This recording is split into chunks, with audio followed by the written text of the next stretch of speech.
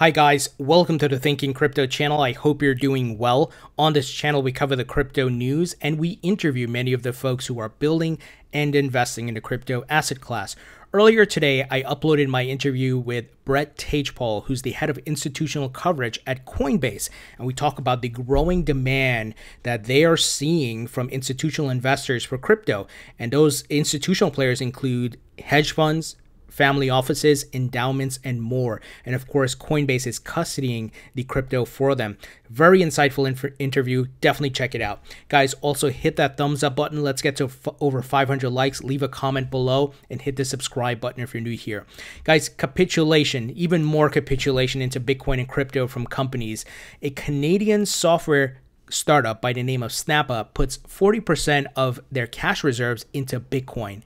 Talk about bullish news, because just earlier this month, on August 11th to be exact, MicroStrategy, a publicly traded company, put $250 million into Bitcoin, saying they're making Bitcoin a primary treasury reserve asset.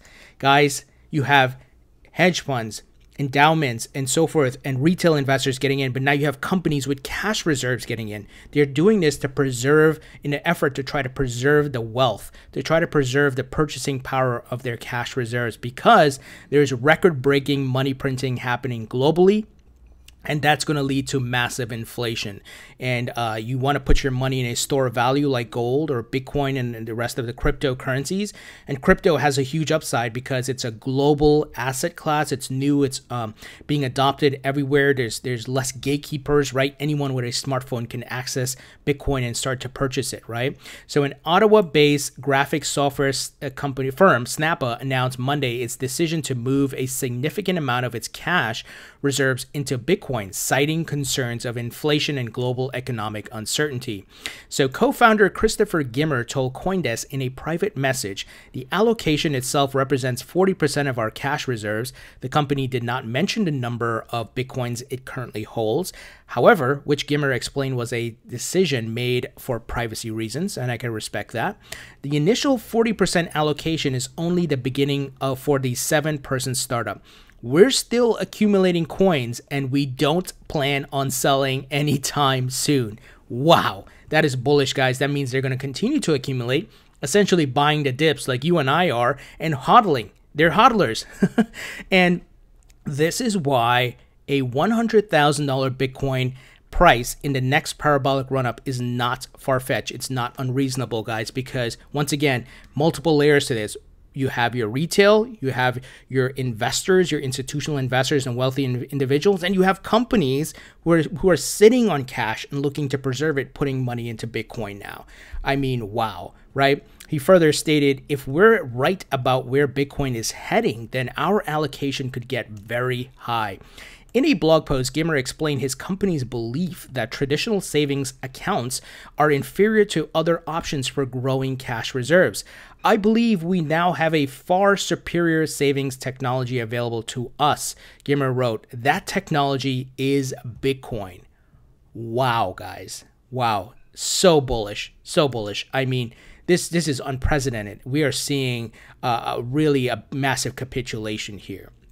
Gimmer also mentioned the recent decision by MicroStrategy to move $250 million into the leading cryptocurrency, which he described as fascinating. So like I said, and when I covered this news earlier this month, more companies are going to do this. And just imagine the likes of an Apple or a Google, those companies that are sitting on large cash reserves, putting just a percentage of that into Bitcoin and crypto.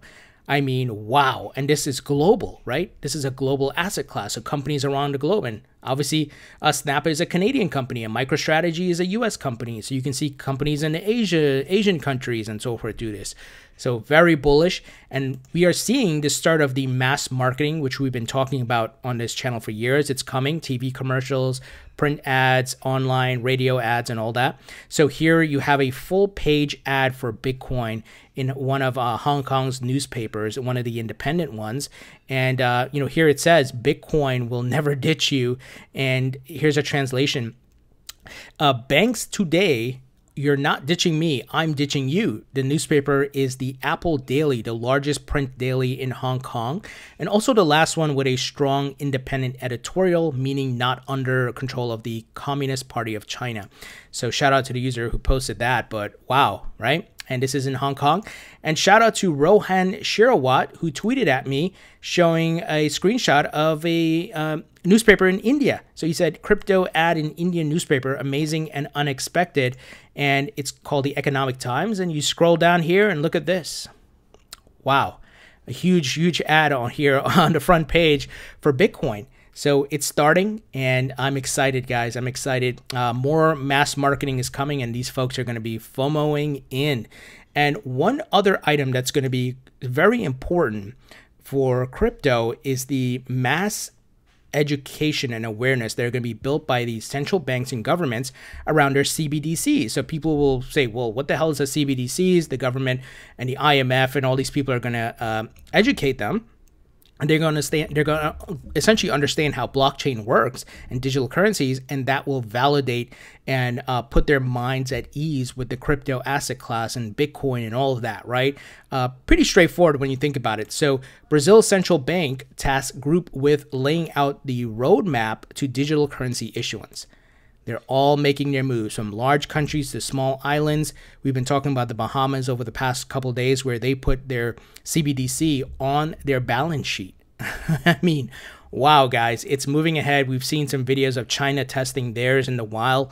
So it's coming. It is coming. And like I said, these agencies like the IMF and the Bank of International Settlements are going to spread the news. Yesterday, we talked about the IMF publishing videos on cryptocurrencies and CBDCs. Today, guess who's doing the same thing? The Bank of International Settlements, talking about CBDCs and how they work and blah, blah, blah. And here you can see just a variety of tweets. I mean, wow, right? And these are well-established, well-known organizations. So if they're telling you about CBDCs and crypto, the masses are more likely to trust them, right? Think about it. And that's, once again, the awareness aspect, the education aspect, and which I believe will lead them into the crypto asset class, which will help them to further accept the crypto asset class. Because there's still a lot of skeptics out there, right? Let's be realistic. But if the government starts talking about crypto, oh, yeah, right? A lot of the sheep will follow. So, guys, I think something big is ahead of coming soon, because the IMF and this BIS, the Bank of International Settlements, are talking a lot about crypto and digital currencies and CBDCs. I think something big is coming soon. So I'm very bullish on the market. We're seeing bullish activity across the board, and we got to be patient. I'm continuing to buy the dips, not financial or investment advice, of course. And every time the market pulls back, put some money in. I'm not putting like tons of, only putting money I'm willing to lose. So, you know, I'm accumulating, building out my portfolio to make significant returns when the next parabolic run up comes around. So guys, what do you think about this news? Leave your thoughts and comments below. Hit the thumbs up button, share the video, and I'll talk to you all later.